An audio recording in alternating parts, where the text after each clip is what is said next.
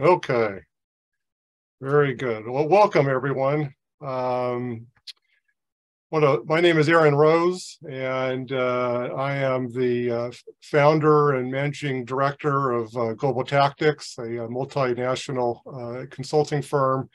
But I also serve as chair of the advisory board for StarTides. And it is StarTides that is bringing you today's presentation. I want to thank you for taking the time to join us, as we're going to talk about building resilient societal and communal responses to environmental changes. We do have a group of speakers from a diverse background, and each one I'll provide an introduction to each speaker, just preceding their moment to make some remarks. And then we'll have an open conversation. I'll moderate some questions, but I'm hoping that this is going to be really a community gathering to discuss these issues that seem to be more pressing as each day goes by. But let me take a few minutes first to talk about what is StarTides. And essentially, and quite simply, the mission of StarTides is to build capacity for resilience. The key facet of StarTides is that it is a global knowledge sharing network that focuses on building sustainable resilience, whereby promoting human security, which is the freedom from want and the freedom from fear, in creating life-changing social and economic opportunities. StarTides, under the leadership of Dr. Lynn Wells, who's a speaker with us today, founded StarTides back in 2007 at National Defense University in Washington, D.C. And today, StarTides is coordinated through George Mason University's Center for Resilience and Sustainable Communities, known as CRASC in Fairfax, Virginia.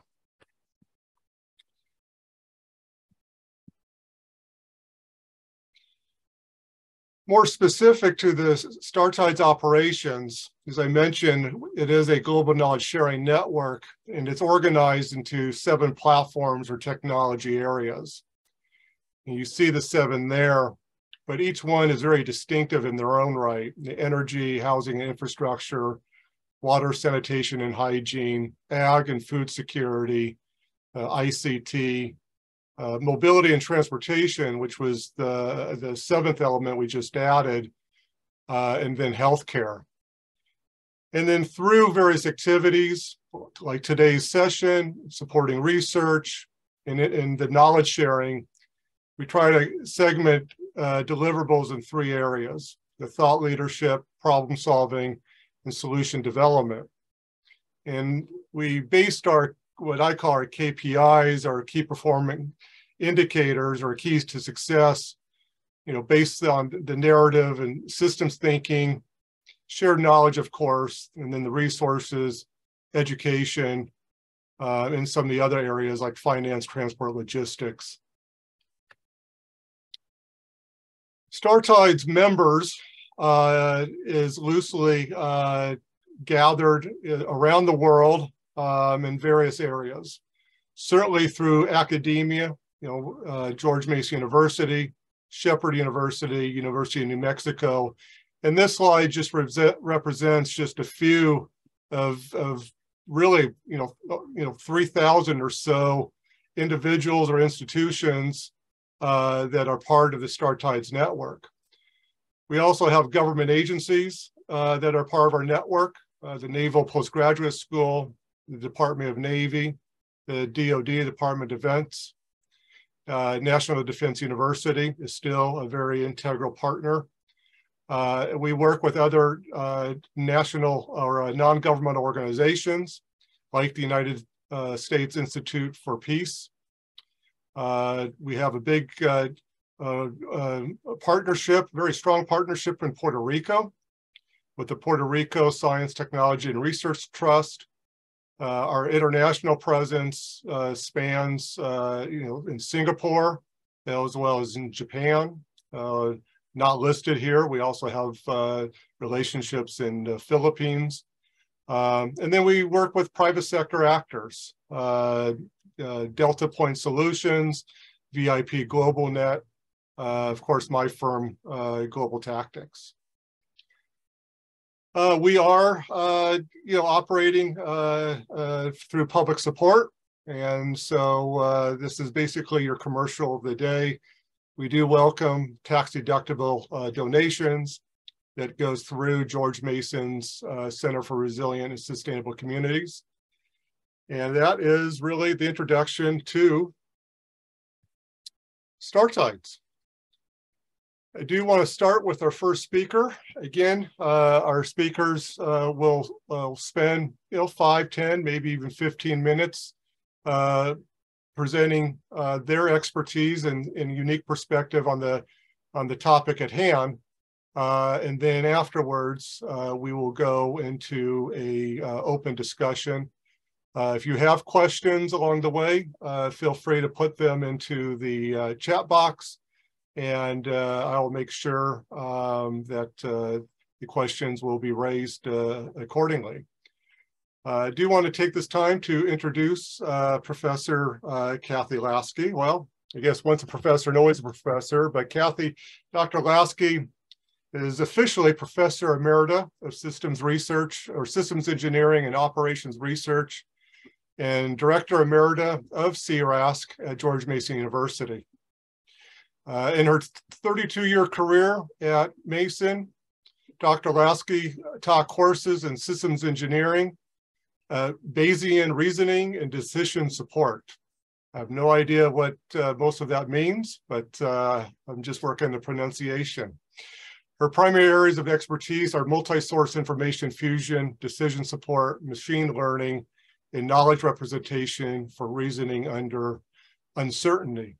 And there's no question that the uncertainty is a key aspect that we're dealing with, and even when it comes to predictability of weather systems, as the United States is bearing for another major hurricane.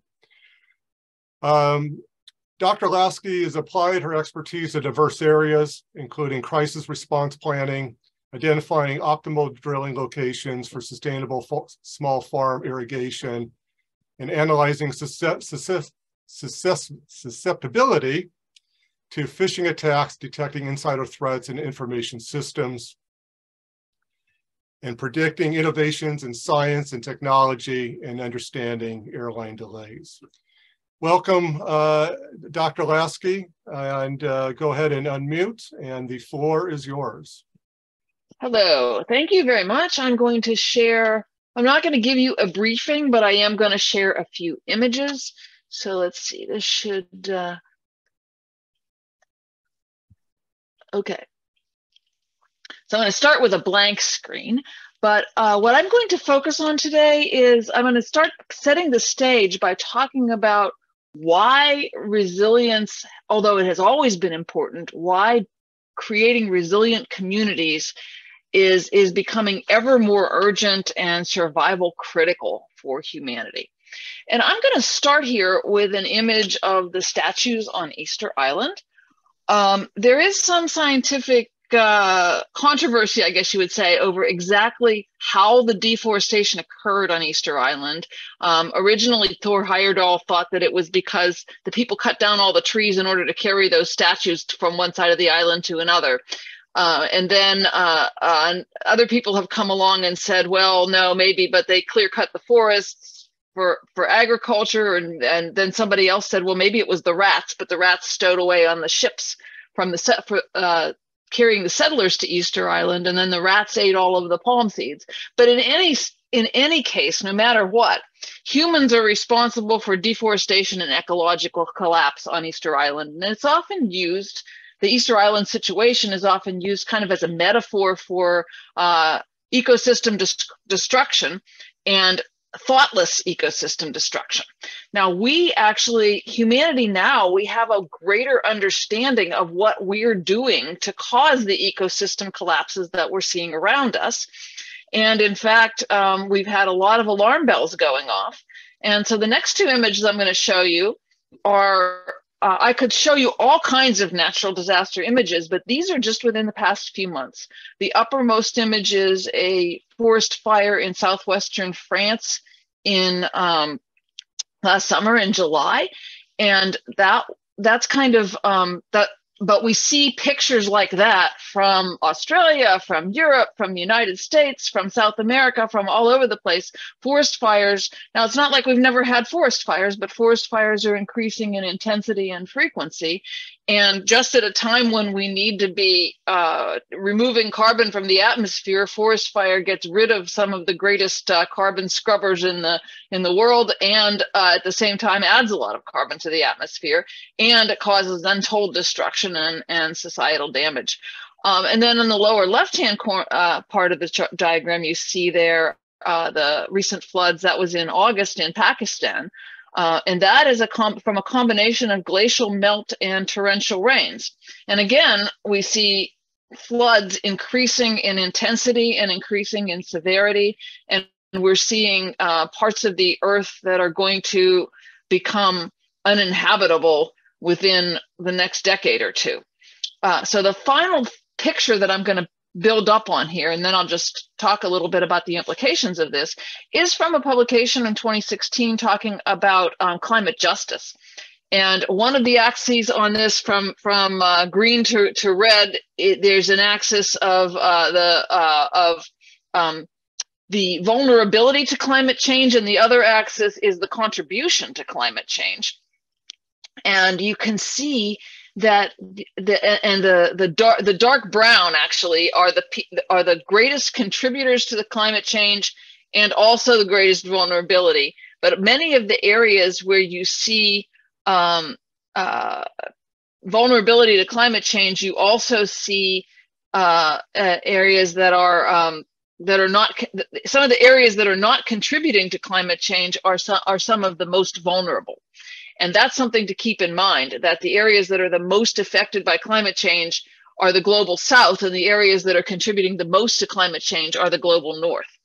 And so the question is, as we change the ecology of the earth in drastic ways, can we avoid both ecosystem collapse and societal collapse on a planetary scale? And creating resilient communities is one of the most urgent needs that we have to keep our society from collapsing. The current global warming is about 1.1 degrees Celsius, and we're already seeing widespread destruction everywhere in the world. We're seeing, as you see in this picture, wildfires, floods. We're seeing droughts. We're seeing water insecurity and disease spread.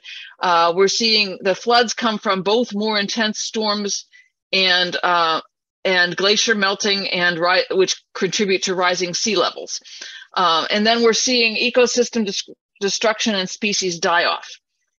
And in the short term and unavoidably, we're going to see worse and worse versions of what we're seeing today. And even if we stopped dead in our tracks and stopped emitting now, things would continue to get worse.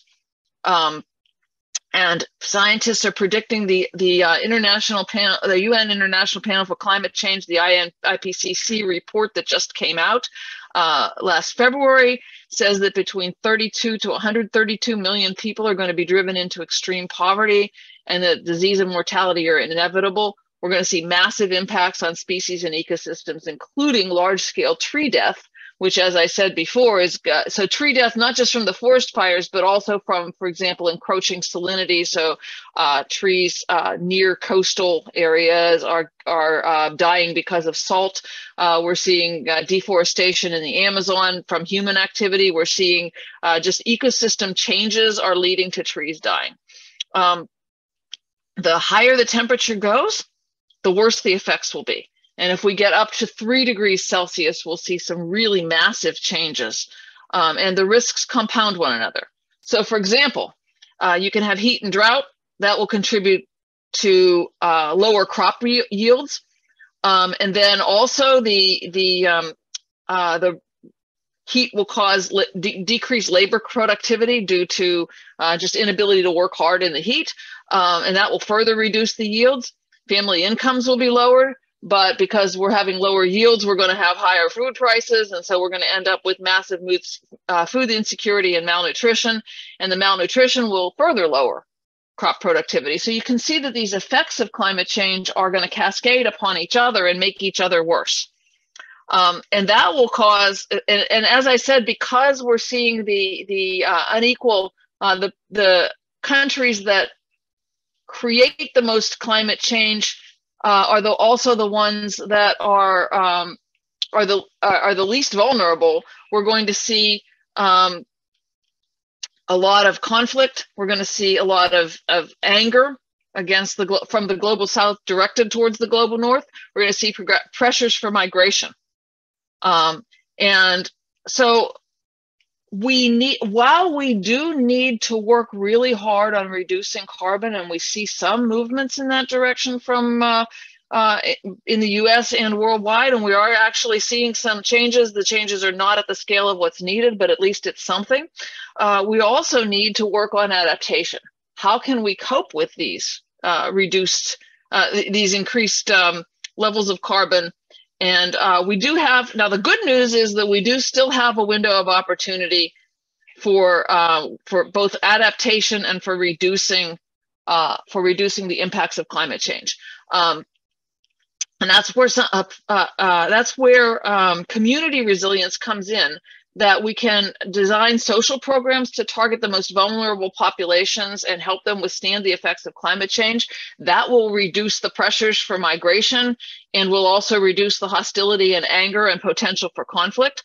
So, and we can look at ecosystem adaptation, ways to promote sustainable agriculture and restore damaged ecosystems and improve biodiversity. And that's going to be very important, especially for indigenous populations that are living in areas where their livelihood depends on the ecosystem that they live in.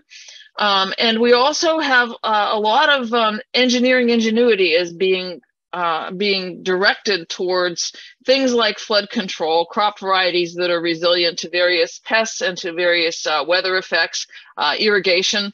Now, the thing is that the engineering approaches have to be well integrated with the ecology of an area, and they also have to be well integrated with the social community, because if you implement them badly, you can make things worse, or they can be useless or worse than useless if they don't align with the population and with the ecosystem. And you'll hear more about that later today. We need funding, we need political will, and we need a sense of urgency. And the populations that we're working with, we need to work with the populations. We can't just go in like we used to and be we're the smart Westerners who know what we're doing, and we're going to tell you how to live your lives, and we're going to give you solutions. We have to work with the people, and you'll hear more about that in the rest of today. So that's the sort of the setting the stage that I wanted to do. And I'm going to turn it over to the next speaker now, but I thank you very much for taking the time to listen to me. Great. Thank you, Dr. Lasky. Yep, it's very good. Let me, those are great way to kind of lay the foundation of our conversation. I do want to introduce now our second speaker, Dr. Tanya Thornton. Dr. Thornton is the founder of Delta Point Solutions, an interdisciplinary social policy and administrative sciences consulting firm that utilizes innovative research rooted in performance management and operational modeling. Her firm specializes in projects related to community resilience, emergency management, public safety, critical infrastructure, and grid security. Prior to establishing her own firm, Dr. Thornton was a research assistant professor and the director of grants at George Mason University's Schar School of Policy and Government. She also served as a coordinator for its emergency management and homeland security certificate program. Dr. Thornton is a member of the Start Size Advisory Board, and she has been involved separately from that. Her research portfolios included securing contracts from a number of different agencies, including the United States Department of Defense and the Department of Energy, as well as FEMA and NOAA and the Department of Homeland Security. She has published a number of and edited volumes, including Managing Challenges for the Flint Water Crisis, which was in 2021. That was co-authored by Dr. Thornton. And she will talk today about what she's been observing, experiencing with the water crisis in Mississippi. Dr. Thornton, over to you. Thank you so much, Aaron, and welcome everyone. And I appreciate the opportunity to speak today. I am just outside of Jackson, Mississippi, which is where I call home, although I currently live in Virginia. So I am near and dear to all things that have been occurring with the crisis that's been unfolding here in Mississippi. So I'll just go ahead and get started. You know, and speaking about resilience, we know that it's an organizational capacity to recover quickly from a disruptive event with operational, infrastructural, and cultural components, as Dr. Lasky had earlier noted. Put differently, however, it is the ability of a substance or an object to bounce back or spring back into shape. So we have to think of this fluid nature that has elasticity. The U.S., we know, increasingly complex risks are interwoven into all facets of our businesses, our infrastructures, and communities, and that the threat of hurricanes, aka Ian right now, financial instability, billionaires are saying that it's going to be February in previous meetings or from last week, pandemics, which we're still coming down from, COVID-19, cybercrime, social unrest, terrorism, and every other kind of event of significance that you can imagine will flow from our participation in a global economy and to our everyday life. But in speaking about critical infrastructure, we know that those risks pose a special problem for our country today and every part of the country, specifically in the Deep South, but also in DC, which I'll note more about in a moment. But it's not just about in the United States, it's an international and community kind of phenomenon. After all, place does matter. Resilience provides that bridge between the possible and the ideal. The National Infrastructure Advisory Council considers resilience to be a fundamental strategy that makes businesses grow stronger, communities better prepared, and nations more secure, regardless of where. It is often the most flexible and cost-effective strategy to ensure continuity of services and functions and to minimize the impact of disruptions. The question that a lot of people ask is how much, right? Well, how much is too much if you do nothing and do nothing all scenario? So promoting resilience within and across, especially the four major increasingly interdependent infrastructure sectors or systems are energy, transportation, communication, and water. All of these are essentially the nexus of all critical infrastructure systems. These are the ones that support the lifeline systems that are considered essential to the successful functioning of governance and society. And they are the common thread that touches our everyday public service delivery challenge across all levels of government. The efficient delivery of government services relies on a power grid that we know is functioning at full capacity. Everyone can recall Texas a few years ago.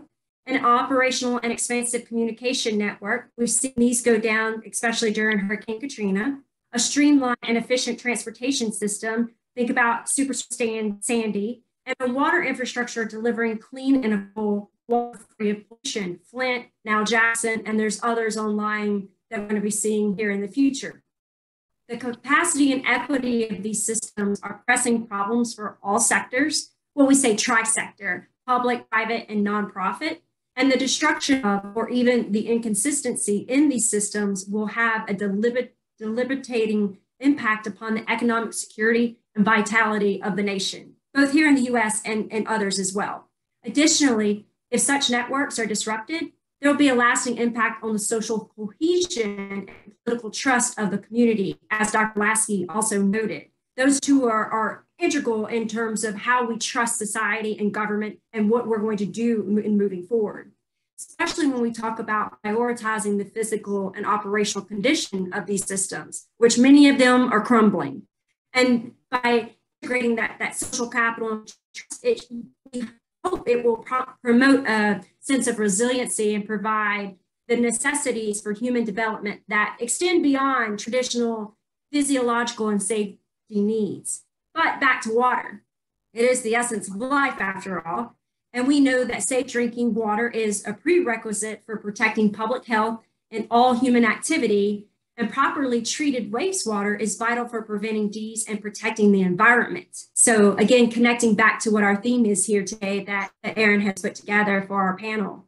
So ensuring continuity of drinking water, wastewater treatment and service is essential to modern life in the nation's economy. It's not just about the efficient delivery. It's also about filtration and capturing it, and then also the distillation and distribution. So there's a lot that goes into water utilities that we often dismiss or just don't ever hear about in the news, or maybe don't learn about in school. Same thing with the energy grid as well. Remember, there was a report earlier this spring, there's 40,000 substations in the United States, 9 critical ones go out, we're in the dark. Imagine what would happen if enough significant water systems went out. They're not necessarily all interconnected the same way, but still the threat is there to have significant problems, especially in the face of climate change and where different types of natural hazards are occurring, drought, floodwaters, et cetera. Though not as often studied in disaster research, regional water supply utilities are clearly not resilient to a wide range of disruptions related to these natural events or human-induced mishaps or even high threat actions. And by high threat, we often think of active shooters or riot violence, things that are traditionally outside of natural or human-induced, but are not quite on that terrorism perspective. Public water systems represent one of the major elements, as I noted, and in addition to supporting personal water needs, water delivery systems provide for the most effective material for protecting property from fire damage. Again,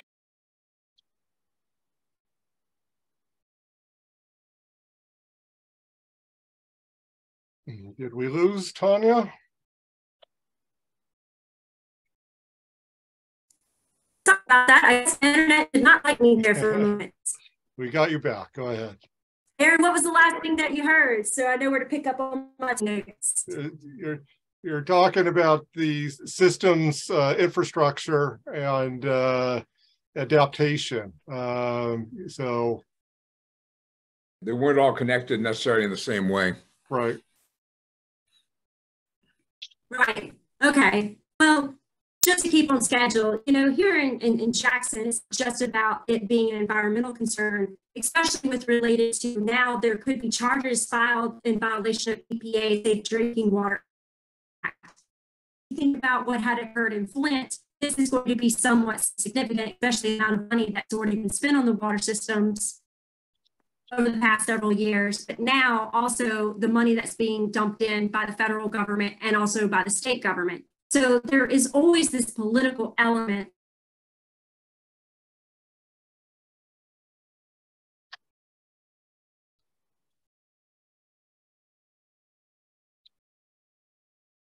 It shows that there's challenges in the communications infrastructure. We need to speed up satellite connectivity. We'll allow Dr. Thornton to reconnect here. Actually, if she's able to reconnect, I'll have her table. Let me go on to our next speaker, which is the gentleman who kind of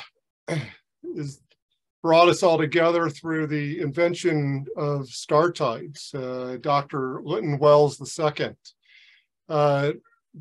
Dr. Wells brings just an immense amount of leadership experience at the interface of policy and technology. His career started, STEAM career started as a naval officer, a graduate of the United States Naval Academy in Annapolis. He worked also with the Office of Secretary of Defense, acting as the Assistant Secretary of Defense for Networks and Information Integration, and the DoD's Chief Information Officer, in which he saw roles he oversaw included the Defense Department's $30 billion budget for information technology and related areas. He currently serves as executive advisor to George Mason University's Center for Resilient and Sustainable Communities. And he's a member of the National Association of Corporate Directors. In addition to graduating from the United States Naval Academy, where he received a Bachelor of Science degree in Physics and Oceanography, he attended graduate school at Johns Hopkins University, receiving a Master of Science in Engineering, degree in Mathematical Sciences, and a PhD in International Relations. He's a graduate of the Japanese National Institute for Defense Studies in Tokyo, and he served on the National Advisory Council of the Whiting School of Engineering at Johns Hopkins. Dr. Wells has written widely on security issues in English and Japanese journals. He's also edited a series of books on leader development and international security transformation. He received the Woodrow Wilson Award for Distinguished Government Service from Johns Hopkins University and has been awarded a Department of Defense Medal for Distinguished Public Service. It is my great pleasure to introduce Dr. Wells as a speaker. Dr. Wells, over to you. Aaron, thank you very much. Can you all hear me? Yes, we can. So I'd like to build on what's been said. The Center for Resilient and Sustainable Communities at George Mason has been introduced. I'd like to amplify it a little bit. Center's been working a lot in 3 areas recently. One is building digital opportunities in Native American communities. One is Puerto Rican reconstruction, and also, again, digital opportunities there. And the third is linking the different infrastructures of star tides together in various parts of Appalachia. One of the things that we've learned from this, or one of the approaches we've taken going in, is listening, learning, and lasting. The point being that the first thing you need to do is just be quiet and listen to what your interlocutor, what your community is trying to tell you. The next is, as you provide things to teach, hopefully that's a reciprocal teaching in both directions. We obviously have a lot to learn from them. But the really important part here is lasting. So that after the grant ends, the student graduates, have we built enough bottom-up capacity in the community to help them continue to develop by themselves? A couple of models, a couple of themes that go with that is the general concept of nothing about us without us. Dr. Lasky mentioned the importance of co-developing solutions, and this is absolutely critical. It's the nothing about us without us came out of our work in Native American communities. In essence, the point is you don't just go in with a solution and offer it, you work and develop, co-develop a solution. I was part of a very, I thought, well thought out, well-designed effort by the RAND Corporation to study the impact of Hurricanes Maria and Irma on Puerto Rico after 2017. And it was submitted to the governor's office, where it was very well thought of and accepted and began to be implemented. And then the governor changed. The governor had to leave office suddenly. And the study was just sort of dropped and set aside because it had not been co-developed with the rest of the population. So there was really no stakeholder to support it after the government leadership changed. So again, the British have a wonderful term called strategic plans on top shelves, spots. How do you avoid becoming one of those? How do you integrate your processes with the processes of the community? Another key point is what we would call trusted interlocutors. Who are people who can actually interact with the population you're trying to serve, who are trusted by them. I've said this on several occasions, but I could walk into a tribal council anywhere in the United States and be treated as another old white guy come to lie to us. So how do you find the young Native American representatives who are technically savvy, who can work with us, absorb some of the things we're trying to teach, but then they're the ones who go to the tribal councils, decision makers, and make the case for people they trust and interact. One of the main premises of what we're trying to do in the community resilience is to reduce pressures from migration and marginalization. Again, the point was made earlier about the pending climate change. One of the founding principles of CRASC was, what are the security implications of the replacement of labor by automation and artificial intelligence between now and 2030? For countries like Germany, Japan, South Korea, it's a good deal, aging, declining workforce.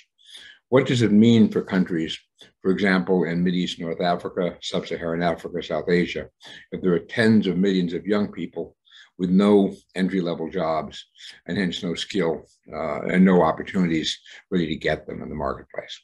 We saw that 1 million refugees really stressed the European political system in 2015, and these migrations, especially when exacerbated by climate change, potentially are many times that. So lots of times when you try to address these kinds of problems, the nation state is too big, the family is too small. On the other hand, the community has common concepts of dignity and justice and fairness, often common language, and that can provide perhaps a better entry point into dealing with these problems in the larger organizations. Dr. Thornton mentioned earlier about what resilience is. One of the points, I think, is there are 3 kinds of resilience. The one is cultural. I mean, is the organization willing to stand up and fight? And this is a result of leadership, and it's a result of a long-term, building on a foundation of character, I think. So if a corporation, for example, when it gets a cybersecurity incident, basically says, we better sweep this under the rug because it'll reflect badly on us, well, they're never going to learn from that. And so how do you find a way to accept the things that haven't gone wrong, incorporate them in ways to do things better, and then go forward? The second kind of resilience is operational, which is to say, hold on just one second.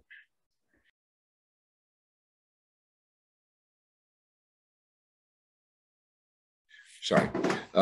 The operational essentially is, can you continue to operate during the disruption? Do you have the messaging capability to command and control, what some might call it, in order to get the word out, in order to tell people inside and outside the organization what you need and what you're doing? Do you have the cash flow to keep operating? The third is what I call infrastructural. And the point here is, do you understand, again, was pointed out earlier by Dr. Thornton, the interdependencies among the various infrastructures that you're working with, and understand how they may be affected by the changes that are taking place, the interdependencies. So out of this, then, the most important of these, and the National Institute for Standards and Technology divides resilience into 4 stages, if you will. And one is anticipate, one is to withstand, one is to respond, but the final is to adapt. And that in many respects, adapting to the new post-disruption, new normal is perhaps the most important and perhaps the hardest to teach. But it's also really essential if you're not going to wind up, you don't want to build back. You don't want to wind up back where you started. You want to try to find out to become stronger and better by the forces you've gone through. So you wind up bouncing forward better rather than just bouncing back. So anyway, I think those are some of the key points in terms of interacting with communities, listen, learn, lasting, trusted interlocutors, nothing about us without us, understanding, trying to help them bottom up build the ability to push forward on their own after the external help has ended. Thank you. Well, thank you, Dr. Wells. Our next speaker is Madeline Haas. Ms. Haas is a systems engineer at BAE Systems, focused on implementing systems modeling strategies.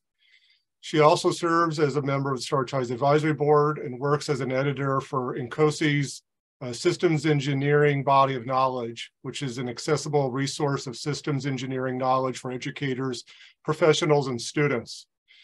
Ms. Haas is currently pursuing a master's degree in operations research at George Mason University. As an undergraduate student at Mason, She worked with CREST to develop an AI algorithm to optimize groundwater access in arid communities. Her interests include model-based systems engineering, artificial intelligence, and machine learning algorithms. I believe, Ms. Haas, you've got a PowerPoint, so the floor is yours. I do. Thank you for the intro, Aaron. So I'm going to start off by talking about designing resilient communities for the future. As previous speakers have mentioned, one of the challenges we're facing today is the fact that with these shifting environmental aspects like global warming, extreme weather events, etc., some of the current infrastructures that we have are being rendered either inefficient or downright dangerous to current society. So I'll move forward and talk a bit more about the impact of extreme weather on community design. So I've highlighted some of the primary changes you can see people will make when either updating or implementing new aspects of community like new buildings or conducting urban planning. So there are obvious changes in new construction that need to be required as a result of extreme weather events or even greater natural disasters such as earthquakes. For an example, fire codes are obviously important now that we have such, I would say, prominent wildfires. There need to be modifications made to pre-existing or historical buildings, such as making them more energy efficient or, for instance, insulating buildings that haven't had that before. There are frequently regulations placed on resource usage, like how much water can be utilized by a building, how much water can be utilized in landscaping, things like that. And there also need to be emergency management plans put in place on a city level or a community level for events like flooding, hurricanes, wildfires, etc. I've chosen to highlight this using a case study. The location is Ellicott City near Washington, D.C., and I chose it because it's one of the areas that first made me aware of the importance of building a resilient and sustainable community, as I'm somewhat local to Ellicott City and I have family who live very near there. Ellicott City experienced two major floods relatively recently on July 30th, 2016 and May 27th, 2018. The first flood resulted in 2 deaths and the second flood resulted in 1. Ellicott City experienced these major floods due to several contributing factors, mainly that it was originally built in the 1800s at a confluence of multiple streams, which at the time were very small, and dealt with by building historic waterways under Main Street. Some new developments surrounding the town, while not increasing the size of the streams, decreased the amount of potential ways for groundwater to penetrate. So they would do things like convert permeable ground cover to paved roads or new houses, which resulted in, while the streams didn't increase in size regularly, they would increase in size quite drastically during flooding, or my mistake, during extreme weather events such as major thunderstorms. The town, as I mentioned, was located in a valley, and when they experienced major thunderstorms, which increased the size of streams leading into the waterways under Main Street, they obviously experienced significant damage. So I've brought in a couple of examples. The one on the left is from FEMA, talking about how the Main Street at the time was damaged. It experienced historic levels of flooding and destroyed much of the historic Main Street, including dragging the tree inside of the building and destroying cars. And as I mentioned, it did experience multiple deaths. This highlights a bit more of the increase in flooding around the US. Obviously, while Ellicott City is one example, this is some easily accessible data from the National Climate Assessment Report. And it highlights just how this is becoming a national problem on the US level and an international problem abroad. And you can see what's precipitating those claims. There's major changes in extreme precipitation in the late 21st century, forecasted again by the Annual Climate Assessment Report. And I want to highlight again this extreme precipitation. Some of these areas can still experience drought, which leads to wildfires or water restrictions, while still experiencing extreme or freak thunderstorms that would cause devastation like the type I highlighted. And extreme weather is a worldwide problem. I've highlighted a couple more prominent examples from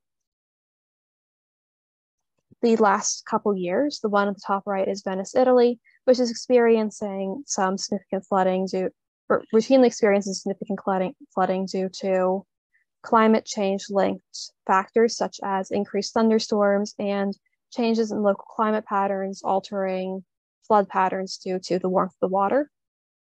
On the bottom left is ongoing flooding in Kentucky right now. Again, this is not particularly common for the area, but it's an extreme weather event that obviously has to be dealt with and managed.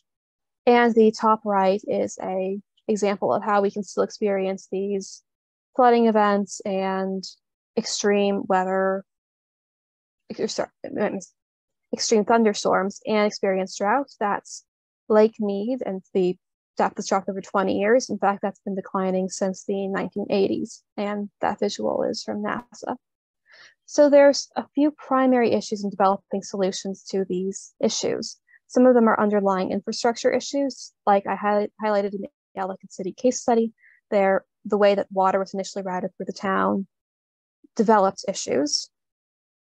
And in other situations, this can be extrapolated to wildfires, hurricanes, etc. The current infrastructure is not sustainable in these areas and needs to be reassessed to better support a resilient community that can rebound from these disasters.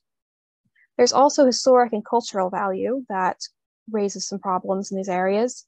In towns like, for instance, Ellicott City or Fort Venice, or really anywhere that has historic value attached to some of the buildings that would need to be altered or some of the terrain that would need to be altered.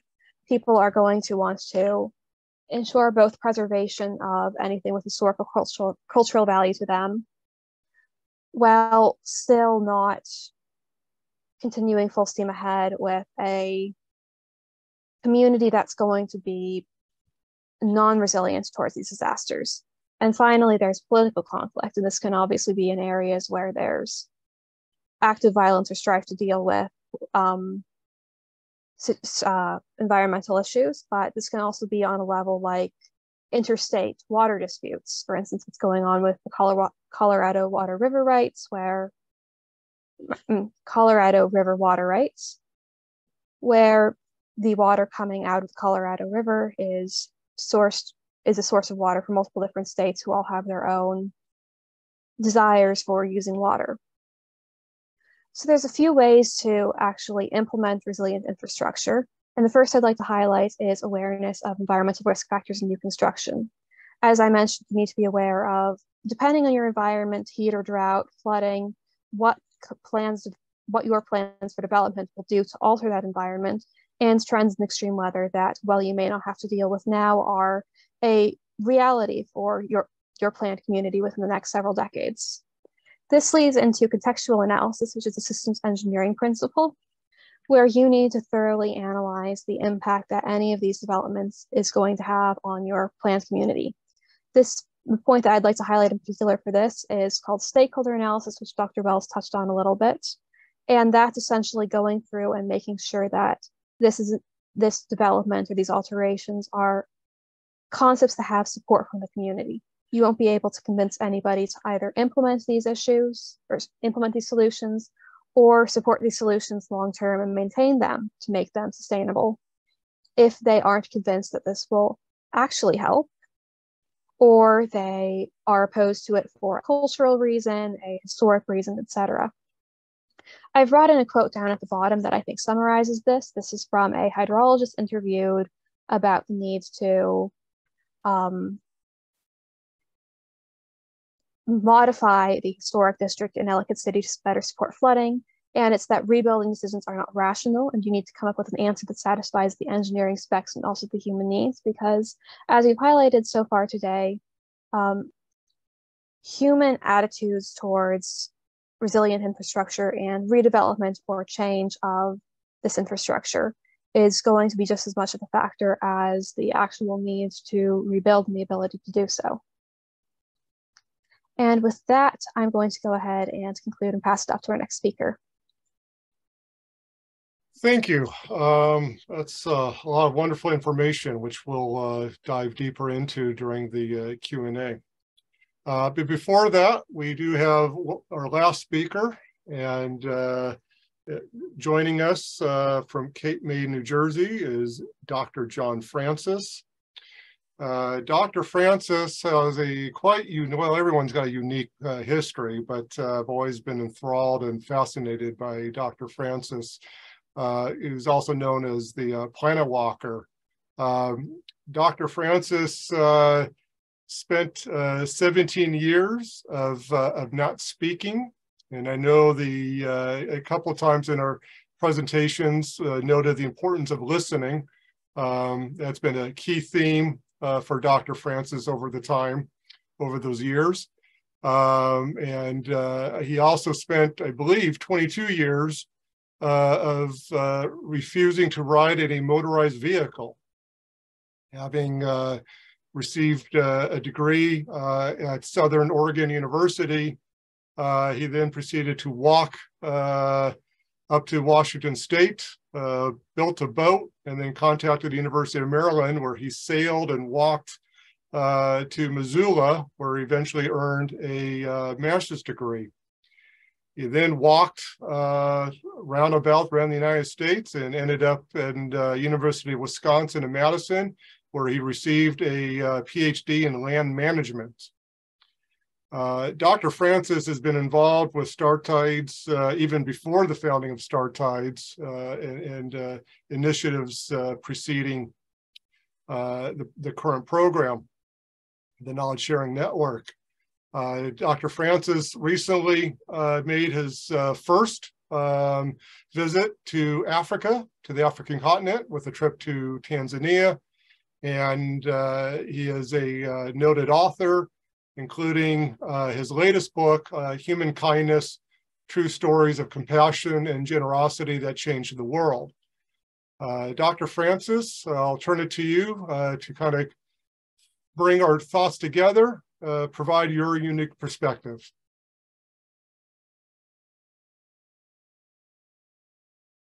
And there you go. Okay.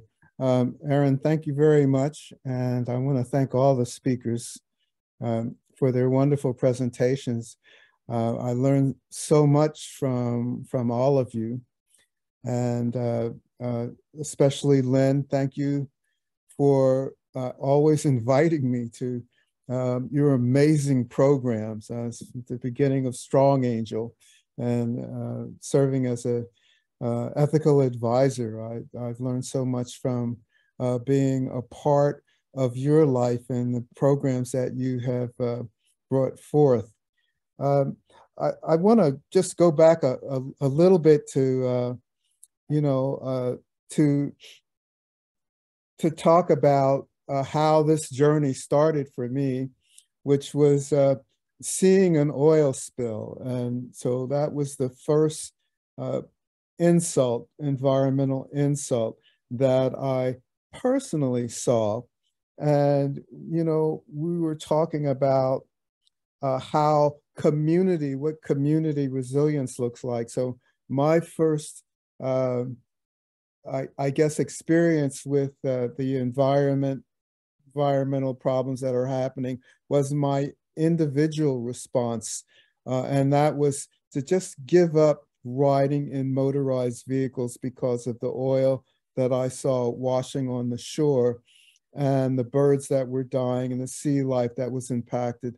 It affected me so much that I had to do something, and that was to give up riding in cars. Soon after that, and I want to get to this place of, well, why did you stop talking and what was that about? Because that's a big question. But soon after that, I ended up arguing with people about whether one person could make a difference. And this happened back in 1971, and the environment really wasn't such a big thing. I mean, it was, there wasn't an Earth Day yet, and so people really didn't know. And if I talked about environment, it seemed like it's something really crazy.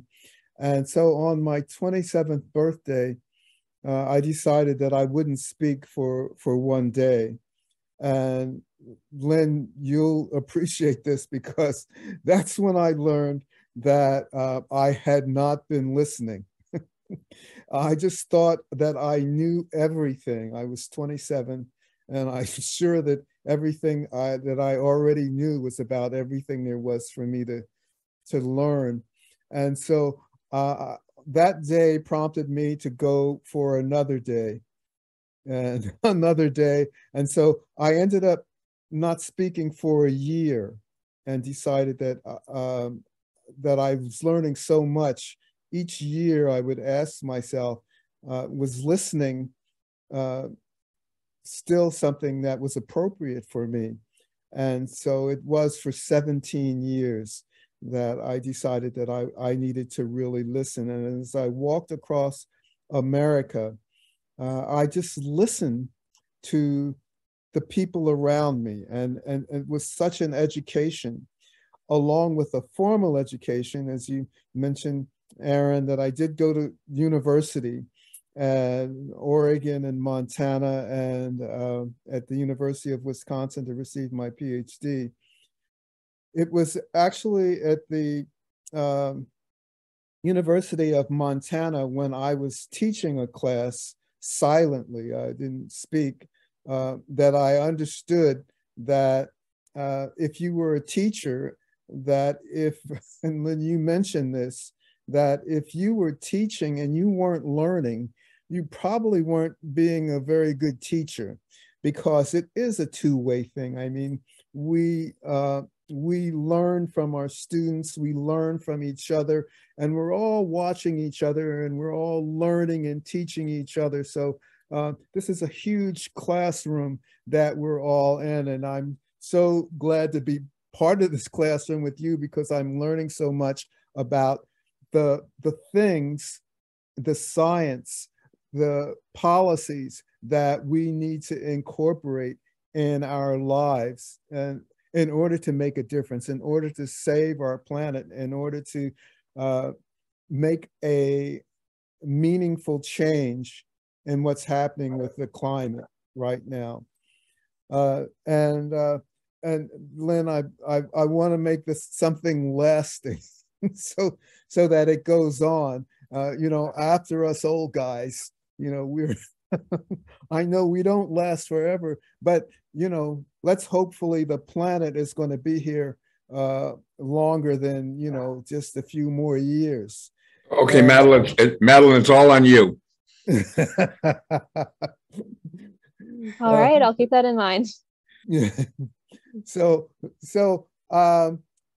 there are some things that were said that, you know, right here in New Jersey, for example, we're probably in North America sinking on the East Coast faster than any place else on the continent. And it's hard to get people to understand that. Especially I live here on a little island and we're sinking and sinking and sinking. And we're talking about, well, let's build a seawall to keep us from, well, those are good solutions. I mean, I understand that build back better and build stronger and all those things. But what I'm getting at and what I learned after walking across the United States and studying environment all the way up to a PhD level is that environment is really about people. And I think you all said that it's about people and policy and, you know, climate change. I remember when I started, it was just about pollution. That's why I started walking. Pollution, and then it was loss of habitat and loss of species, and climate change hadn't happened yet. I mean, it was happening, but no, it was not on our radar. And the last thing that we were talking about as I was walking was nuclear war and nuclear proliferation, and we're all concerned about that. And we're still concerned about it. We're living in a world where we have to really think about something like that happening. And maybe a few years ago, we weren't. you know, and now because of what's going on in our world, it's back on our radar again. And the mutually assured destruction that was set in place, and we thought that no one would do such a thing, is now front and center. I just finished writing this book, and thank you very much, Aaron, for mentioning that book, because as I walked across the United States, what I discovered that was the baseline of my survival was people's kindness to me, because I walked through all kinds of states, red and blue and purple, with all kinds of people with different ideas that were different from mine. And at each place, people treated me with kindness and respect and generosity, letting me in their homes and finding a place for me to sleep at night, meals. I did carry a banjo, and maybe that was a big reason that happened. But I think the first thing was that I didn't speak and I listened. That I listened to every person as if they mattered, and I think that's something that we're going to have to do, because it seems we're at such a loggerhead that we're not listening to each other. If we just listen to each other, I think that's a way. It's a first step. It's a first step. And when I decided what environment was, I came up with the idea that environment was all those things. It was about pollution and climate change and loss of species and habitat. All those things were environmental issues that we have to concern ourselves with. And Dr. Lasky, you mentioned that poverty is going to be a big thing. You know, there are going to be more people going into poverty if we don't change things. And so that was part of what I discovered, is that environment was about people and how we treated each other. So it became all the things that we talked about today. And it also became about human rights and civil rights and gender equality and economic equity and all the ways that we relate to each other. And that, I feel, needs to be at the base, the foundation of all the work that we do to address all the environmental issues, including climate change. Those things need to be the foundation of our actions, our climate actions.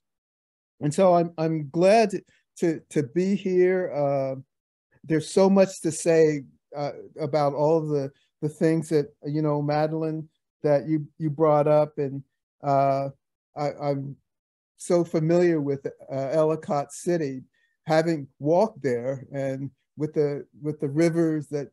What is that river? The Puget? It's not the Puget River. It's Patuxent. Is that the Patuxent? Yes. Yes. It's you know, how important all that is, and how vulnerable we all are with what's happening now.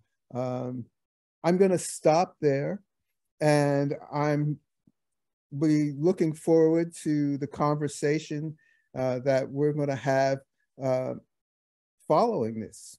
So thank you very much, and looking forward to our conversation. You know, thank you, Dr. Francis. I do want to turn the floor back over to Dr. Thornton. You got cut off, and so would like to let you finish up your remarks, yes, and then we'll go into some further discussion collectively. Go ahead. Thank you so much. I'm going to leave my video off just in case that's also tying up the Wi-Fi. So not only do we have water issues in Mississippi, we also have Wi-Fi issues as well. Imagine that.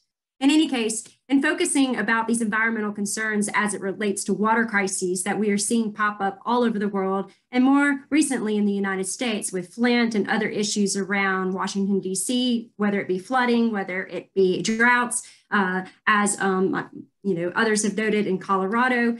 Jackson has historically been obviously the center for failing infrastructure, systemic racism, and a lot of other issues that are social, political, and cultural, not just environmental. And so when you have the intersection of all of those at play, of course, there's going to be this push and pull as to what occurs and when it occurs. And so not only has this crisis been very catastrophic, not only to the water infrastructure system itself, but also the divisions, the further divisions and political trust and social capital, as well as, other things have been raised. I mean, schools had to shut down, restaurants couldn't serve any food without, bottled water. What was the cost of bottled water? What was what are the implications of activating 600 members of the National Guard? Where was money being spent that was allocated to this issue years ago, as well as a recent lawsuit that got settled with Siemens Engineering just a few years ago? So, it's also about government accountability and then, the electing of the officials in terms of you get the government you deserve at times. And that sounds very harsh, but in reality, if your citizens aren't educated enough to know who is at the table and making these key decisions and where they're putting the money, that it's going to always end up with a lack of potential transparency, accountability, and fraud. And so now the question is where is the $400 million that has been designated from ARPA funds going to be allocated throughout the state, but also with the FEMA declaration, where is that money going to be allocated and how, and what additional monies is the state going to put towards this problem? Because it will occur again. I mean, what was it? Just 2 Fridays ago, they got 2 days worth of clear water. And so imagine going an entire month in one of the hottest months of the year and throughout the capital of the Mississippi, the seat of power, which also has one of the highest populations, and all you're living off of is water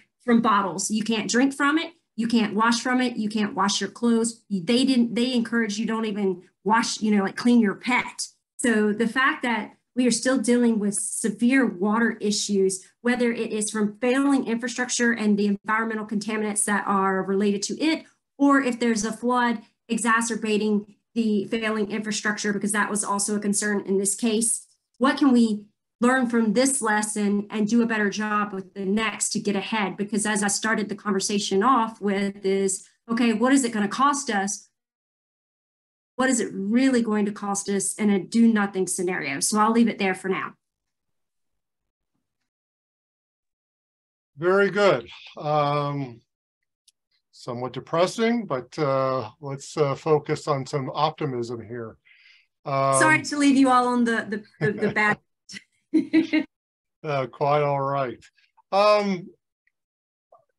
During the most recent Star Tides Advisory Board meeting, there was a side conversation really talking about, it's almost become a tug of war between climate adaptation and climate resilience. In mitigation. I do want to throw this question out, and maybe to first to Dr. Lasky, and get your thoughts about that. And how do we balance? Looking at both the reports and the conversation throughout the last few weeks at the United Nations, and I've attended other sessions of the Science Summit. That push and pull, that tug of war is becoming more profound. On the policy level, I know there's discussions from the U.S. Congress about what do we fund, and if you have to prioritize. In the private sector, I listen to what investors are putting capital in. I see startups and what they're investing in. Bigger companies and their R&D budgets. There's a question of, well, should we focus more on climate adaptation? So I really want to kind of throw that out for any of the speakers, but to maybe Dr. Lasky first, and then to Dr. Wells, and then if others have comments. Well, let me say that thank you for an excellent question, Aaron, because that's something that I've seen discussed more and more recently. I think that until a few years ago, there was a reluctance to discuss adaptation because people would even get angry at you if you tried to talk about adaptation, because they would say you're throwing your hands up and admitting defeat. And so I think that some of the more recent discussions of adaptation is a realization that that we're not, regardless of what we do on the reduction of emissions, the things that we're seeing now more and more are going to get worse for the next decade at least, even if we had a rapid reduction in emissions. And so we do need to invest in adaptation, because otherwise we're going to be really in trouble. But on the other hand, if we then suddenly switch gears and say, oh, we're going to forget about reduction, we're going to just deal with adaptation, that will put us in a truly horrific scenario. So I think we have to do both, but I think that there is a really difficult decision on allocating resources. But I also want to harken back to what Tanya just said, Dr. Thornton just said, the cost of doing nothing. So we need to invest in both adaptation and reduction. And I think that we need to acknowledge and admit to ourselves that if we don't make those investments, the outcomes will be immeasurably worse. And we need to be honest with ourselves about what the costs are of doing nothing. But then I'd like to push one more point there, because like you said to Dr. Thornton, thanks for the difficult, that we've been sounding very pessimistic here. There was on Twitter earlier today, I read about a person who was at a climate change conference and said, okay, everybody, if you think we're going to make the climate change, the goals that we have set up for this city, raise your hand. And one person raised their hand up partially and then put it back down again, and the rest of the room stayed silent. And the comment from the person who posted this was that if we can't get a sense of can-do optimism in our society, we are really in trouble. It's that we're basically, we don't want to admit defeat. We need to roll up our sleeves and start working, whether it's on adaptation, whether it's on mitigation, whatever it is. But we need to work together, and we need to regain a sense of agency, a sense of there is something we can do, but we have to act collectively. And I think it's really important to avoid sort of sitting down, deciding that we're hosed, so we might as well not do anything. Very good. Dr. Wells, would like to get your thoughts on the question, please. The very end of this I heard just the other day was that go ahead and mitigate all you want, do what you can, but the gist of the political dynamics and the amount of carbon-based fuel is going to have to be burned during the transition as such means that we're never going to make 1.5. And so the key is don't give up on mitigation, but start training your children and grandchildren to adapt. And what does that mean? Just have them begin to understand what the world of 3 or 4 degrees is going to be like, and to begin to think about what their future is going to be like in that world. Again, it doesn't say give up, try to do what you can, but just recognize we're already perhaps past a tipping point for a lot of the projections already out there.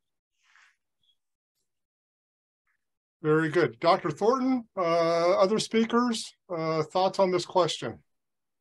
Sure. I really appreciate Dr. Wells' comment in terms of we start training our children and our grandchildren. And in a lot of ways, our children are too far gone to kind of understand, the real touchstones of what this adaptation should look like, what this change should look like. I mean, I know that I've worked well with my family in terms of trying to recycle, trying to compost, trying to talk about the global population. Where is it increasing? How fast is it increasing? And it's not just about the global population. It's also about food resources and pets You think about our global population. I'm doing a lot of research right now on how the pet population is increasing alongside our population.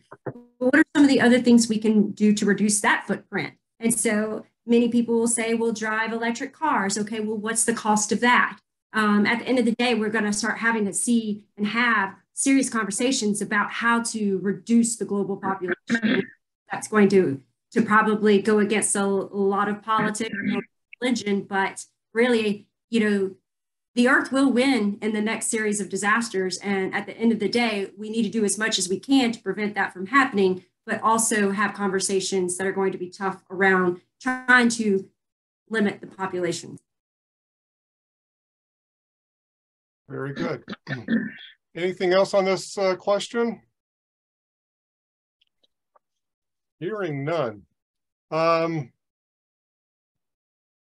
CRASC actually also hosts a Lunch and Learn series, and this last week there was a speaker from Dr. Bree Haupt from Virginia Commonwealth University, who gave a very fascinating presentation about cross-sector collaboration with the public health department, and really talking about the challenges of finding trusted authorities. So, and the notion of fake news isn't unique to the United States. It's prevalent in Europe. It's prevalent in Asia. Where you have censors. A lot of the media is censored in certain parts of Asia. And even in sub-Saharan Africa, throughout my career, I've seen a change in how information is published and shared within the media. What opportunities or challenges does that create when it comes to mobilizing people, either with the notion of resilience or adaptation, in really filtering through trusted sources, trusted information, either from government agencies, governing bodies like the UN, or from other actors? This question really, can go for anyone here on the panel.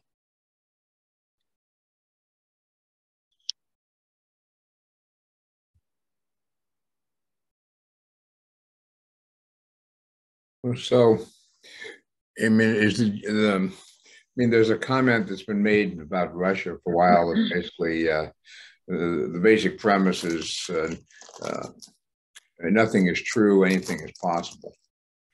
And so if you really want to provide yourself with the maximum amount of not only freedom of action, but plausible deniability, it becomes a conscious strategy. You just make sure you have 3 or 4 or 5 alternative explanations for anything that happens, and you just leave people with a sense of, well, that's possible, maybe that's true, and not knowing in essence what stake to drive in the ground as to what they believe in. I guess the question is, has anybody seen an example, and I don't know of one, where and this is, of course, amplified by the echo chambers in which we all live in terms of listening for news from sources that we trust, which reinforce the information that we get and demonize the other side. But the question is where somebody has been able to establish sort of a ground truth, or at least a broadly based cross-cutting narrative that is considered credible by some percent of the population, but a large percent of the population. It's clearly not happening in the United States, but are there other countries? I don't know, New Zealand comes to mind as a place where it can happen, or the Netherlands or somewhere like that. Have they seen anyone, and what lessons can we learn from that? Thank you. Other speakers? Well, one of the things that has occurred to me is that this problem that we're facing right now isn't going to be solved today or tomorrow.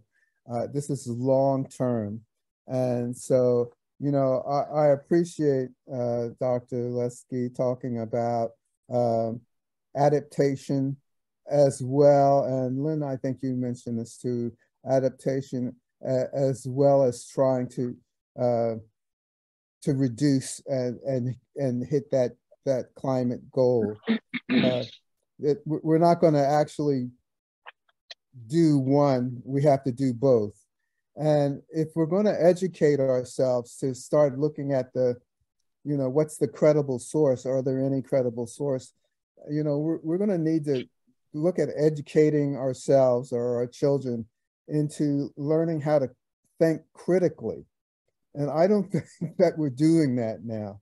So critical thinking, I think, is going to be, you know, really an important issue that's going to have to come up where someone says, oh, okay, I hear this, and this sounds good. I'd like to believe this, but I really don't have the evidence for that, you know, and to look for the evidence to support what it is you would like to believe, or find out that, hey, I can't find the evidence to support that. I can only find the evidence to support something else. And so I think critical thinking is something that we're going to have to, you know, put in our school system. We're going to have to teach our children how to think critically. And if we don't put it in our school systems, we have to teach them at home. So that's a. Thank you. Let me turn to question. Before we leave that, Aaron, just to amplify, I heard a very thoughtful discussion recently between two long-term friends who wound up on opposite sides of the recent political divide in the United States. And what they finally came to conclude was, well, we've known each other for a long time, we like each other, we respect each other. And so how do we continue this? And the solution they came up with was, when one or the other would raise an issue, the answer was, why do you find that argument compelling? Not, blankety blank New York Times or Breitbart or whatever, but just, why do you find that compelling? And led to, in almost every case, a reasonable and interesting discussion. So some kind of approach like that might be useful in some cases. Yeah, it used to be that I remember public speaking course that I took, many years ago, where, the notion of rhetoric was about, learning. Again, the notion, the operative term of public speaking was listening, and hearing the arguments. It's now not just about proving, that the speaker is right, but it's, speaking is in political rhetoric and discourse has turned into, proving that the listener, the other side, is wrong. So we seem to have gotten away from the basic principles of political rhetoric and discussion. I want to pose this question specifically to Ms. Haas, and recognizing her perspective of a younger generation. But with that said, what are some of the underlying issues, when it comes to, when you talk with your friends and classmates of looking at, again, resilience and climate mitigation, is there a sense of priorities of what or what should be prioritized, either on the policy level? I mean, you and your classmates are looking at careers, and how to leverage your current experience into a future career in a specific field. But when it comes to systems engineering, what is kind of the discussion that you think, policymakers should be aware of, and key decision makers, whether it is from public sector or from the private sector? Sure. So I will start off by saying that I'll address your first point about what my peers or classmates or younger coworkers think. And I think that I believe Dr. Lasky and Dr. Wells had points about almost defeatist attitudes. Like, I recognize that this is obviously a serious situation, and in some ways there's no possible method to reverse some of the impacts of climate change or extreme weather events. But I do think that when you're having a conversation involving multiple, if not generations, then maybe people from a diverse background, you need to recognize that saying, for instance, that something is irreversible and can't be changed and notably can't be improved isn't the most conducive to actually facilitating solutions and encouraging people to involve themselves in it, because I think that pushes people, especially younger people, to think, oh, well, if this is irreversible and can't be mitigated, then I'm better off doing something else. Because if you're looking at a career with 50, 60 years ahead of you, then why would you want to allocate those 50, 60 years to something that can't be fixed or is pointless? And I'm not saying that in this conversation we've highlighted that, oh, this is a issue that can't be resolved, but I think that a lot of messaging targeted towards the population in general does highlight that, oh, we've already gone past the point of no return. To address your second point about how I think systems engineering involvement in, or what I think about systems engineering involvement in climate change and building communities that will face that, I think that systems engineering is really well positioned to address that, because it encourages you to think carefully about what the community is, what it wants, and how to effectively implement that solution.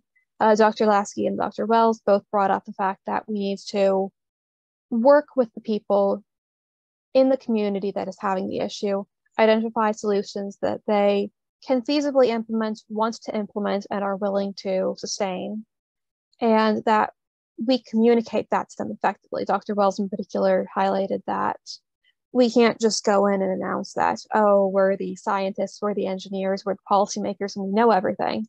We have to emphasize that first, that we want to work with them, and second, we have to take advice. And this is a systems engineering principle called context analysis, and on a more specific level, stakeholder analysis. You have to make sure that you're taking their input as well. There may be things that they know, whether through just common knowledge in their area, perspectives they have on their culture or their environment that they have, you don't, and are critical to implementing an effective solution. Thank you for that. Absolutely. Let me pose the next question to Dr. Thornton. Back to kind of your experience, in both professional experience and what you're experiencing in Mississippi in the last few weeks of responsibility, looking for outside in about the water issues in Mississippi, and even not just the current, but even the rebuilding after Katrina. I remember there was, who takes responsibility for the rebuild there on the Gulf Coast and Biloxi and Pascagoula and elsewhere. Even here in the Western United States, I mean, I'm literally one ridge away from Lake Mead. I'm in Las Vegas, Nevada, and literally a bit of a walk, I could be on the shores of Lake Mead. And, and the 4 or 5 cities or states that's involved with, that has responsibility of the Colorado River and the watershed, deadline is passed. There's states were supposed to come up with their reductions of water usage. States failed to do that. Is it going to be, will the federal government have to institute the policy and how do you make that binding? Dr. Thornton, I guess the question really is that, looking more positively, how can, where does policy play a role in this in becoming, binding and self-sustaining? So I'm so glad that you asked this question, Aaron, only because, my dissertation focused on Hurricane Katrina and the Deepwater Horizon oil spill in all of the counties that were located on the northern Gulf Coast, along with one county or parish deep. And what was interesting, it didn't matter based on your demographics, your religion, education, income, really even your location, your political affiliation. More than 75% of individuals surveyed, and this was a mixed landline, cell phone, scientific survey for NOAA, it found that more than 75% of respondents felt that the federal government was responsible for taking care of victims and their families following a major disaster. Not insurance companies, not personal savings, not nonprofits, but the federal government. But in the same breath, these are the same individuals that refuse to do a fourth quarter cent of a sales and increase in sales tax at the local level to help offset some of those costs. I think we're seeing that expanding sense of entitlement, just in terms of the federal government always stepping in and to save individuals from things from happening. We are seeing it most notably now, even with COVID-19 and the going impacts that's going to have to our economic security. Really, at the end of the day, it's going to take some pretty significant changes to how policy is made and what it means to hold policymakers, especially the local and state levels, feet to the ground in terms of implementing these changes instead of just rewarding. But at the same time, we don't want our states to fall apart either. So there's no easy solution, because that's why we have FEMA to step in when we have these overwhelming disasters that make it impossible for local governments to be able to effectively respond. Then that overwhelms the resources at the state level. But if they're also not investing in these things themselves and actually conforming with what the requirements are or what the reporting mechanisms are, you see this everywhere, and every state is doing this, then I don't really know how we could stop the snake from eating its tail. It's going to have to be a fundamental shift in how we think in terms of public policy and how that policy is executed at all levels of government. And so it's just a lot more talk and a lot less action. I know that was a really bad song at one point, but it is what it is. I don't have a really great answer for you, but it's going to take a lot of time and a lot of education, especially among those who are elected in these positions at all levels, because it doesn't mean that they have tactical, operational, or strategic intelligence or competence in all things related to every type of disaster, let alone everything that they have to govern. And so if you run and you're elected, oh, wait, now you have to actually govern. And so that's a significant step for a lot of individuals. Thank you for that. Let me pose the next question to Dr. Francis, and from the ethical perspective. I've got experience of working with the sovereign country in the Pacific Ocean, the Federated States of Micronesia, and right now the Compact of Free Association is being negotiated, the extension of that. And one of the things that's coming up is that how do you, and Dr. Wells raised this in his presentation, how do you allow and enable the local people to both create and implement solutions that in the sense of climate resilience versus, an outside entity like the United States government to come in and say, this is what you're doing and this is how you're going to do it and this is when you're going to do it. In a country like the Maldives, again, that tug of war or Kiribati, another place in the South Pacific, but the Maldives and the Indian Ocean, and how you have that struggle between letting the local population set their policies and create actions. But then if inaction becomes paralyzing for the policymakers, then how do you balance that out with outside entities? And so I want to get your sense, Dr. Francis, from the ethics point of view, what are the ethical implications of that balance? And because if inaction becomes paralyzing, obviously that's a harm to the people. And there's a lot of cases, a lot of examples where inaction has cost lives. So how do what should we be looking at from an ethicist perspective? Let me unmute you.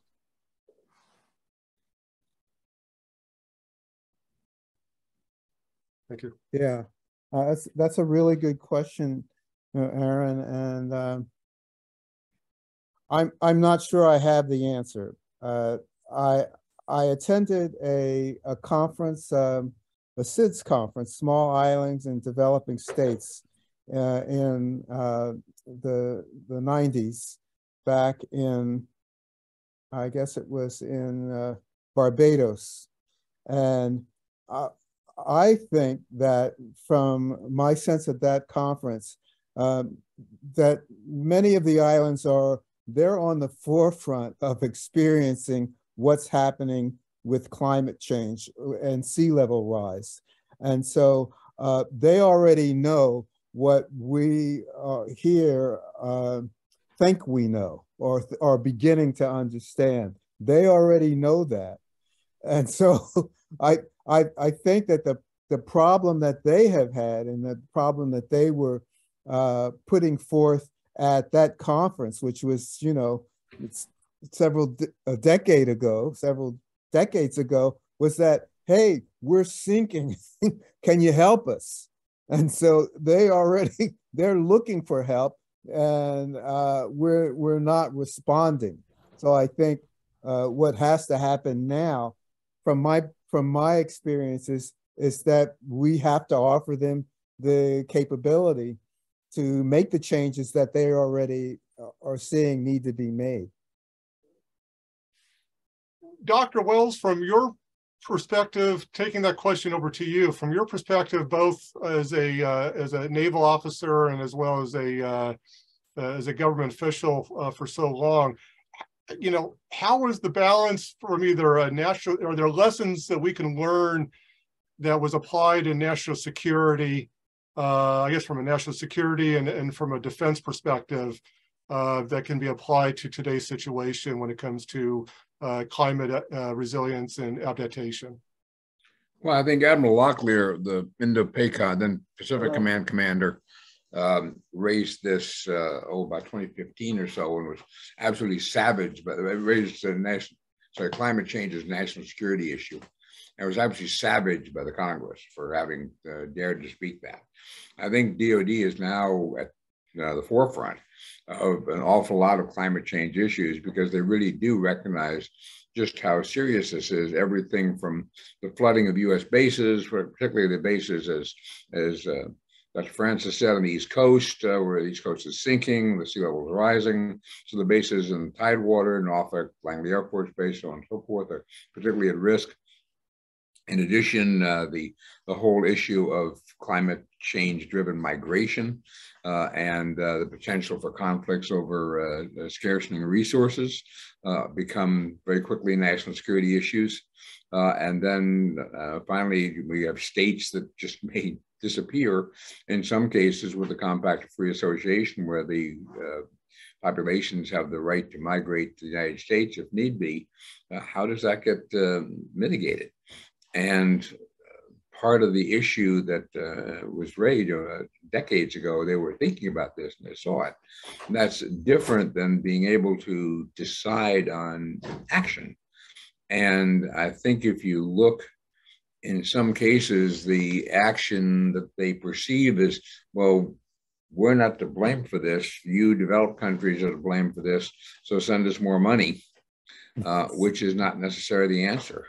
The Dutch, I was part of a conference about 2 years ago, and some people from Holland basically said, look, by 2100, almost every major city in Holland is going to have to be afloat.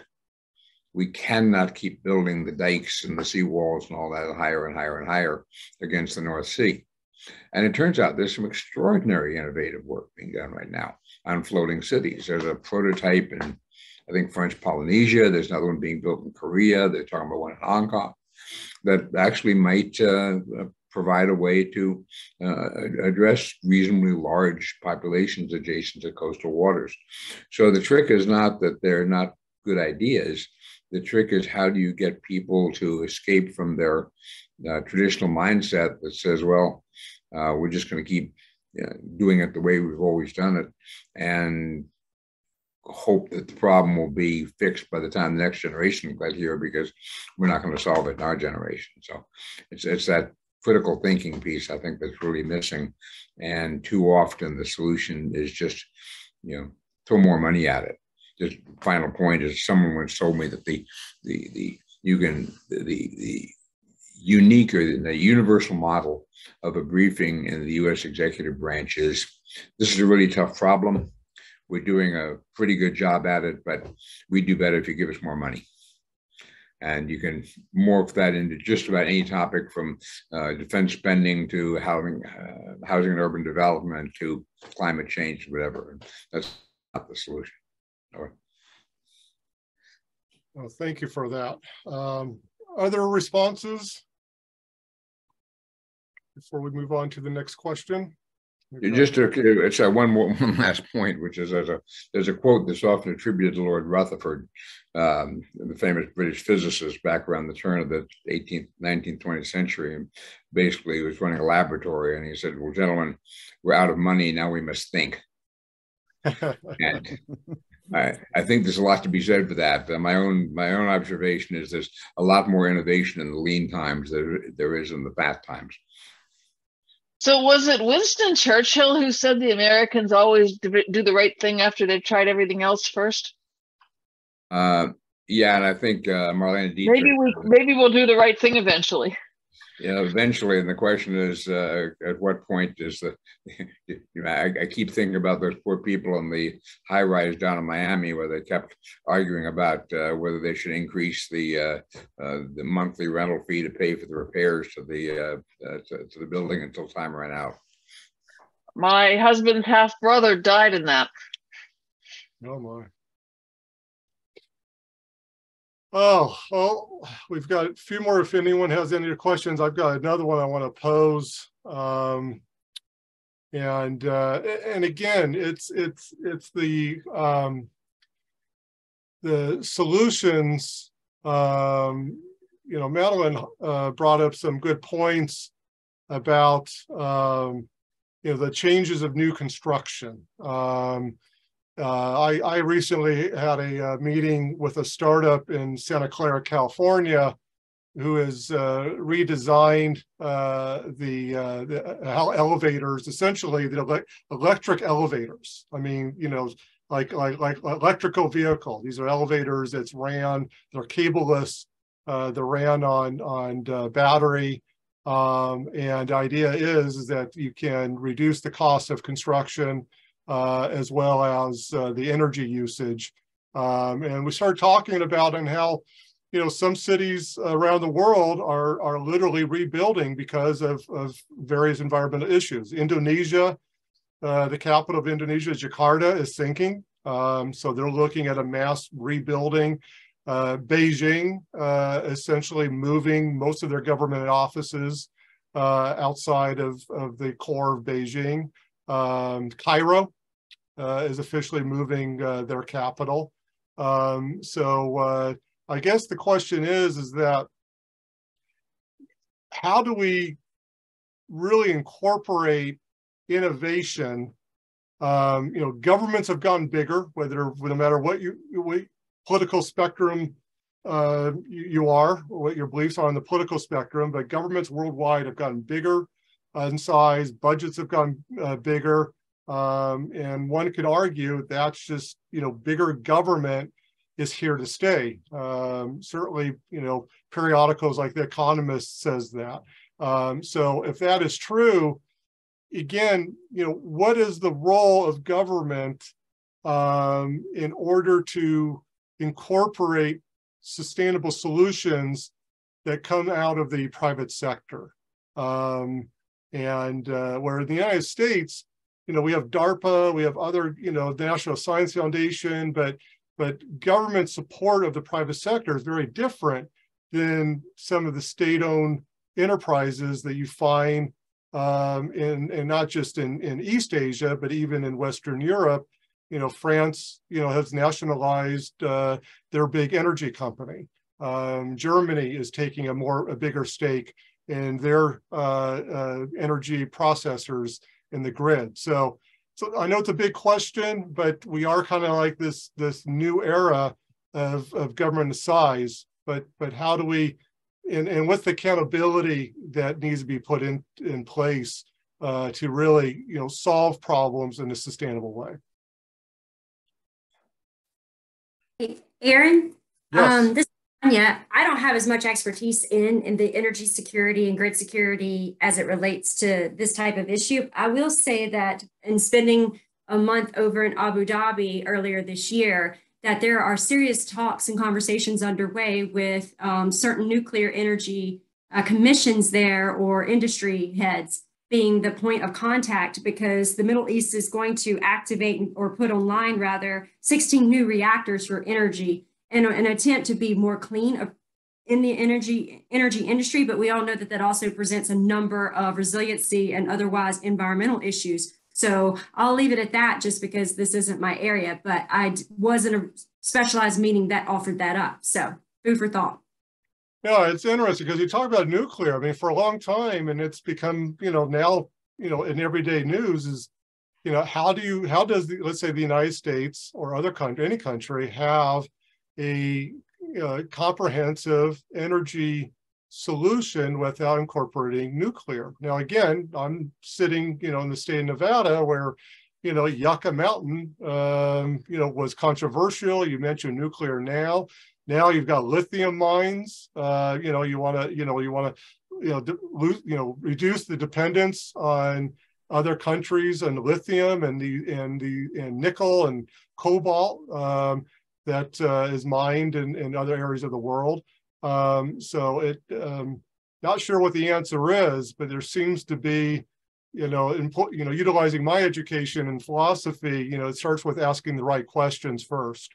And I think that's what we need to do. But Dr. Wells, over to you, please. Yeah, so two things. First of all, Amory Lovins, who started the Rocky Mountain Institute, energy-related think and do tank, makes a point about negawatts. And his point, if you're going to address energy issues, the first thing to do is to look at where you can reduce demand rather than increasing supply. And too often our thoughts are, oh, build more of this, build more of that. When in point of fact, you find ways to reduce demand, it's almost always the better solution to set a baseline that maybe you don't need to build all those new power plants. One. Two is there's some very interesting technologies out there for doing a better job of tracking how funds are being spent and making sure they wind up in the hands of the recipients.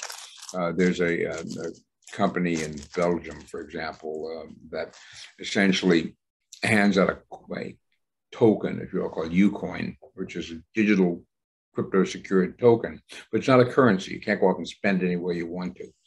So what you do is the government of Antwerp or whoever says, all right, our goals this month are to increase revenue to local merchants and to promote healthy eating and to help clean up the city. So the people who get these Ucoins can either spend is that Dick Van Dyke? At the local merchant, or Dick Van Dyke, I'm a huge fan of you. Hello? I'm a huge fan. Can I get your autograph? Somehow we've got somebody cutting into the. Yeah, I just kicked that person out. Go ahead. Okay. Anyway, so the point is that you can, if the coins are spent at the local merchant, then the money is sent directly to the local merchant. It's not given to somebody where they can go spend on drugs or alcohol or whatever. They're not redeemed. The government doesn't spend its money until it goes directly to the merchant whom it was intended to spend. And similarly, if people want to buy fruits and vegetables rather than Twinkies and Jolts, they can use these Ucoins for that without, and again, promote that. Or if you want to use it to help clean up the city, people can get it for that. But the point is, there's pretty good ways now to do much better jobs of targeting how funds are being spent and tracking them. And I think that the combination of that plus megawatts energy could be a useful way of doing business. Excellent. One thing I'd like to throw in on the topic of nuclear energy, I mean, I think that all of us, a lot of people who had been anti-nuke sort of started looking at nuclear energy as, okay, maybe we need to actually rethink this. But then came the war in Ukraine.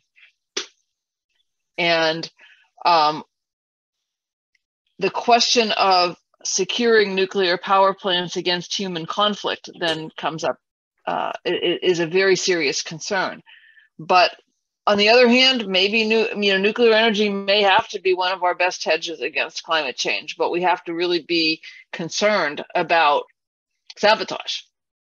But correct me if I'm wrong, but I think some of the new designs like pebble beds and things like that are much less vulnerable to sort of catastrophic failure than the pressurized water reactors you're seeing it in many of the current plants. So yeah, if you kept building the same kind of plants, you would certainly have that, but there may be opportunities with some of the new technologies to be safer as well. Very good. I do know, as far as a policy, one of the things that's come up, of course, that's been controversial because of the price of energy, is that, you know, many governments are now capping the prices of energy, and those governments then will pay the difference. The argument's been made, though, is that by capping the price of energy and keeping it artificially low, you de-incentivize usage, and maybe it's better to, you know, let the market dictate the price, the true price of energy. But then if you're going to do, you know, if the government's going to pay, then you do a cash transfer to those, the neediest, that are impacted by the increase of energy. I certainly am not an economist, but I do know that the issue of reducing the use of energy and make more efficient use of the energy, in my opinion, gets lost among a lot of the noise that goes on into these discussions. So I guess not looking whether people agree or disagree, but I guess the last question is, that's presenting the next question, is that, you know, how do we look at using less energy? How do we get more products, and how do we get society to use less energy? I mean, and again, you know, the developing world is developing. You look at the energy that's going to be required for the urbanization that sub-Saharan Africa is looking at, as well as in other cities in South and Southeast Asia. But what are some of the things we should be mindful of? So that's to the floor. That's the last question. Anyone want to take it? Go ahead. Could I just ask that Dr. Francis, who spent so much of his life been affected by the negative effects of oil spills and things like that, perhaps he has some views on this. Dr. Francis, go ahead and unmute, and we're listening. Yeah, it's an interesting question, and my first answer when someone would ask me, well, why are you walking? I said, because I'm using less energy and I'm not contributing to oil spills. Of course, I understood that it didn't, there was like, I still ate at restaurants. I still bought my food from stores. I still did all these things. I was living in an oil economy. And because I lived in an oil economy, I was reaping the benefits of that. And so there's no way to really shift yourself out of it. I mean, you can ride your bike to work every day, and but if we, I think those things are inspiring for us to look at and to get people to think about how can we reduce our energy consumption. I mean, now I started flying all over the world and talking about reducing energy. And one day I walked into the airport and the people at the counter said, "Congratulations, Dr. Francis." And I said, "For what?" And they said, you've flown over 1 million miles. I was like going, oh my God, whatever I saved walking, I just, you know, just blew that away. But I believe firmly that the individual, and we as individuals, we can inspire each other to do things, and not only inspire each other to do things in our individual and as an individual, but to inspire our legislators to do things. So I said that we're learning and teaching from each other. So when I was walking up, there were a lot of people looking at, well, what's he doing? And he seems to be having a good life. I mean, he doesn't seem to be suffering. So, you know, I think that you raise everyone's consciousness by the things that you do. If you don't do anything, people look at you and go, oh, well, they're not doing anything. Why should I do something? You know, and they don't seem worried. Why should I worry? So I think that the individuals do have, as individuals, we do have a lot of, influence. And I tell young children that, you know, you can walk more. It's not that you're going to save the planet by walking, but you're going to teach someone else. Someone's going to see you and they're going to ask why.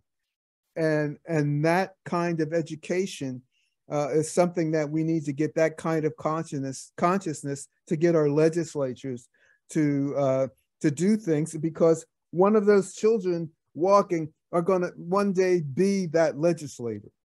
You know, I mean, that's that's how it is. The children are our future, and that works like that.